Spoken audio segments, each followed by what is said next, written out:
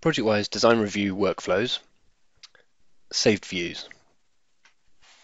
Saved views are really useful when preparing for a design meeting. Different viewpoints and view settings can tell a powerful story. But if you have to spend 5 minutes setting up the view to tell that story, then your audience is already lost. With a saved view, you can set up and save the view parameters beforehand, and then in the meeting all you need to do is click to jump to each point of interest. A saved view remembers the camera location and orientation, along with the categories and models that have been set to display. Saved views can be pre-published in the design application, which then comes through into the iModel, or they can be created directly within the design review interface. The Saved View tab gives you the ability to apply views as well as to create new views that can be used later.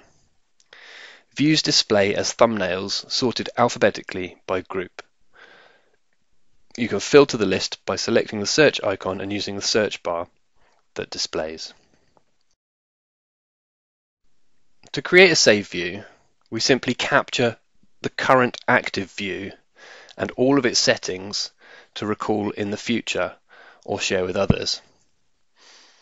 So to do this, first set up the view as you want it to be when it's saved. This includes moving the camera to the correct position, choosing orthographic or perspective projection, ensuring that the elements you want displayed are on screen, and any sections that you want applied are set. Next, open the Save View dialog from the status bar and select the Create New Saved View button. You'll be prompted to provide a name for your saved view.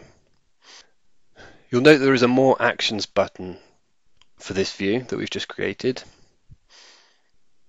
And this allows us to rename, share, delete, or change a saved view in some way, but it's only available for views that you've created.